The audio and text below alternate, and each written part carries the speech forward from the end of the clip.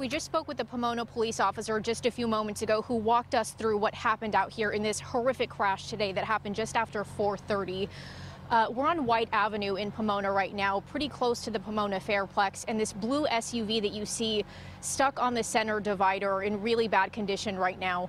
Police tell us that that car was actually on the opposite side of the road, so over to the left of it, traveling in the northbound lane when, for unknown reasons, it swerved over the center divider into the southbound lane here and collided with this gold truck that you see.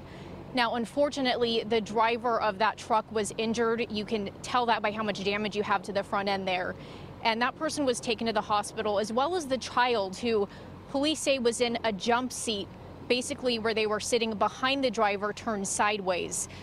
Police tell us that that child was killed on impact, and right now they're still waiting for the coroner to get out here so that they can finish the rest of their investigation. But police tell us right now they have search warrants in to do blood alcohol content tests on both of these drivers.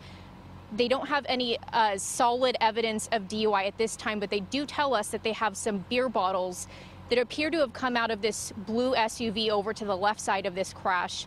Right now, though, they're uncertain if those were beer bottles that could have had alcohol consumed today or from 6 months ago or some other time, but that definitely leads them to believe that they need to look into that further.